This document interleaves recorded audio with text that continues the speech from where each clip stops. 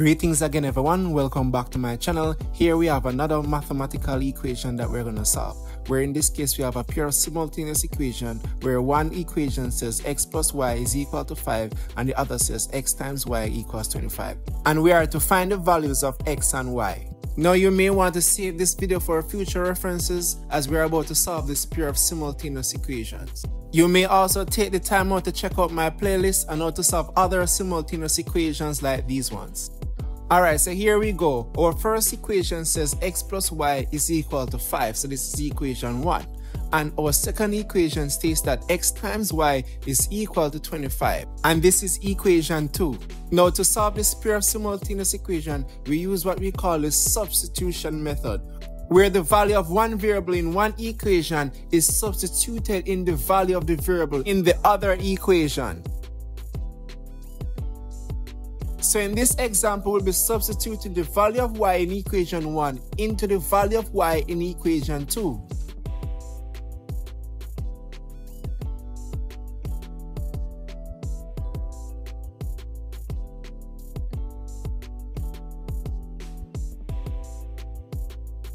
So then we will now have x times the value of y, which is 5 minus x, and then we have that equal to 25. And now from here we expand our brackets by saying x times 5 gives us 5x and x times negative x gives us negative x squared. We have that equal to 25.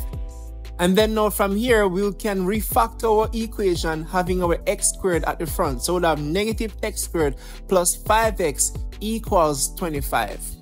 And then we can take the 25 and bring it over to the left hand side of the equation. So that means we'll have negative x squared plus 5x minus 25 is equal to 0. So here we have what we call a quadratic equation where we have the values of a, b, and c. Since the value of a cannot be negative 1, we divide our equation by negative 1. So we end up with x squared minus 5x plus 25 is equal to 0.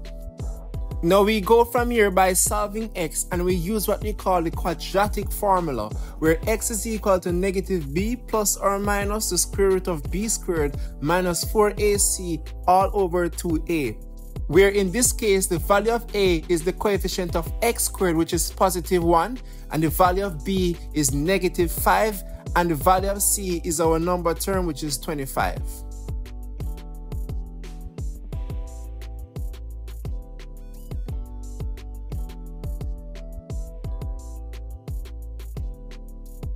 Now plugging in the values of a, b, and c into a quadratic formula, we have x is equal to negative, and in brackets we'd have negative 5 plus or minus the square root of, now b squared will be negative 5 squared, and then we have minus 4ac will be 4 times 1 times 25.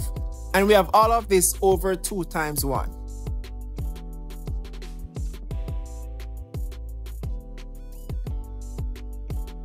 So now evaluating this, we know we're going to have positive 5 plus or minus the square root of negative 5 squared is going to give us positive 25. So we have that subtract the value of 4 times 1 times 25, which gives us 100. So we have 5 plus or minus the square root of 25 minus 100 all over 2. Now we can rewrite this as 5 plus or minus the square root of negative 75 all over 2. So then from here we have x is equal to 5 plus or minus the square root of 75 times the square root of negative 1.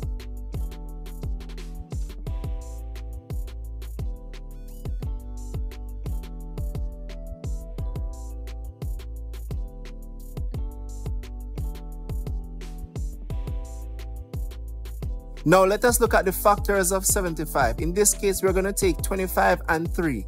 In the next step, we're going to be using this to simplify for a solution for x. So then from here we have x is equal to 5 plus or minus the square root of 25 times the square root of 3.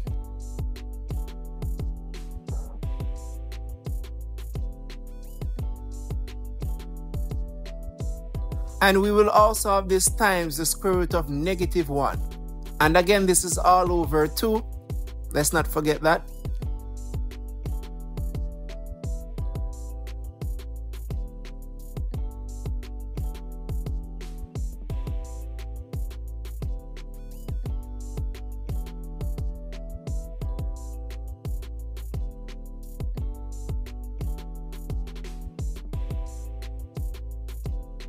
Now from here we can simplify our solution as follows. We'd have x is equal to 5 plus or minus the square root of 25 is 5, so we'd have 5 times the square root of 3 times the square root of -1 all over 2.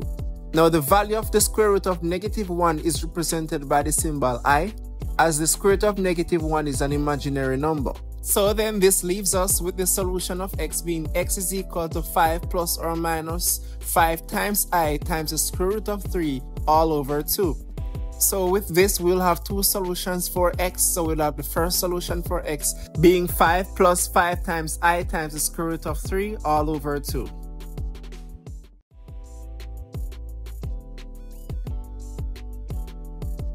And for our second solution for x is equal to 5 minus 5i times the square root of 3 over 2.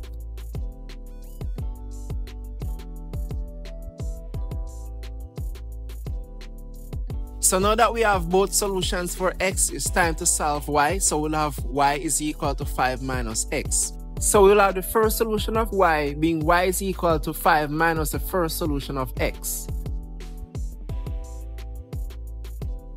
And for the second solution of y is equal to 5 minus the second solution of x.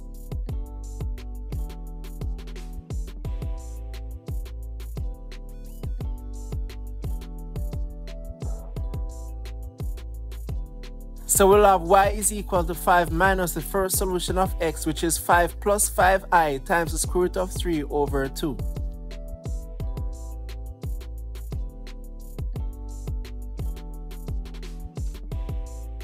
Now to solve y, we need to expand our bracket, so we need to multiply -1 and what we have here inside the bracket. So we'll have 5 minus 5i times the square root of 3 over 2. Now since 5 is 5 over 1, we need to find an equivalent fraction for 5 over 1. So we'll have 10 over 2 minus 5 minus 5i times the square root of 3 over 2. And now having this, we can find the value of y. So y is equal to 10 minus 5 times I times the square root of 3 all over 2. And now we subtract like terms, so we have 10 minus 5. 10 minus 5 gives us 5, so we'll have 5 minus 5i times the square root of 3 all over 2.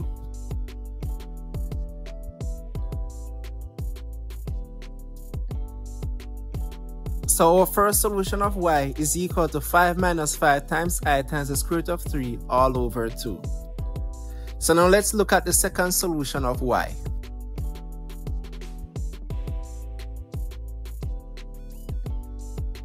So we have y is equal to 5 minus the second solution of x, which is 5 minus 5i times the square root of 3 all over 2.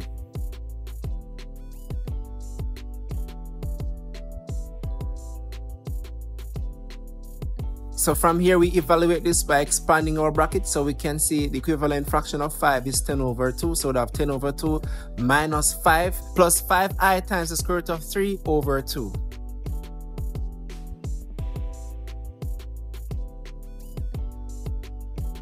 So then from here we have 10 minus 5 plus 5i times the square root of 3, and we have all of this over 2.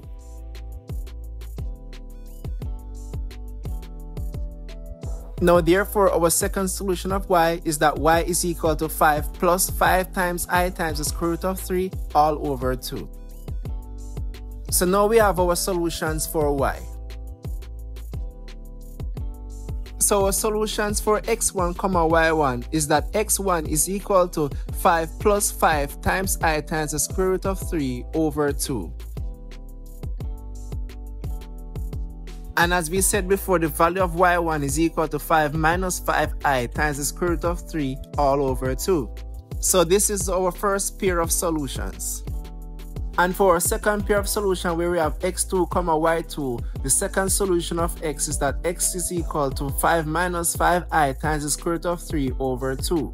And y2 is equal to 5 plus 5i times the square root of 3 over 2. Now from here we can actually verify our solution sets.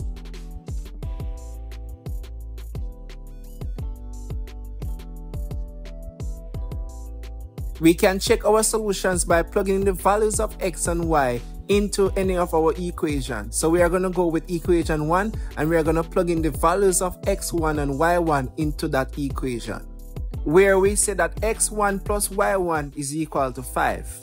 So we have the value of x1, and the value of x1 is 5 plus 5i times the square root of 3 over 2.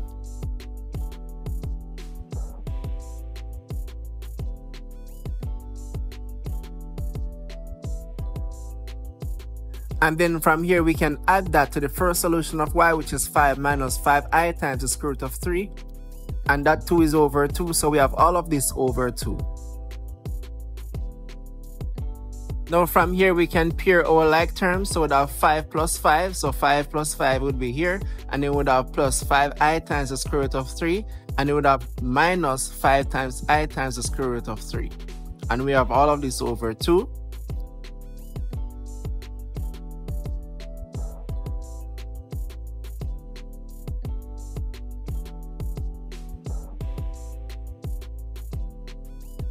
So from here we know that 5 plus 5 gives us 10, and these two are going to cancel out, so we just have 10 over 2. Now we can bring this to its lowest term by dividing both top and bottom by 2. 2 into 10 goes 5 times. So there we have it, our solution is verified using equation 1. Now let us see if we can verify our solution using equation 2.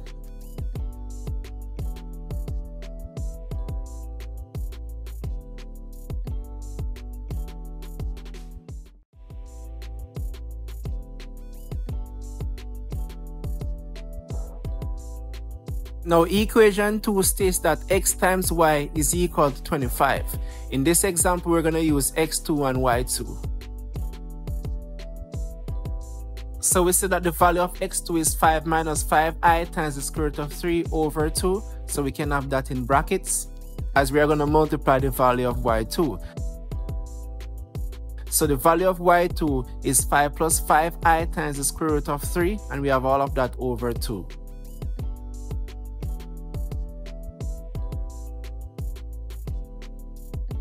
Now if you look at our pairs of brackets, the only thing that is different is that in one bracket we have one being negative and one being positive.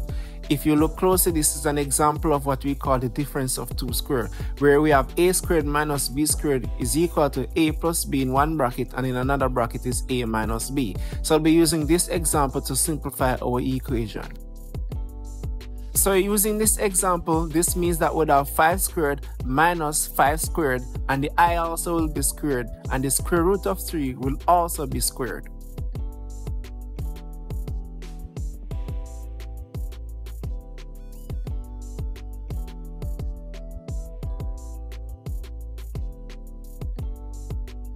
And of course, we'll have all of this over 2 squared.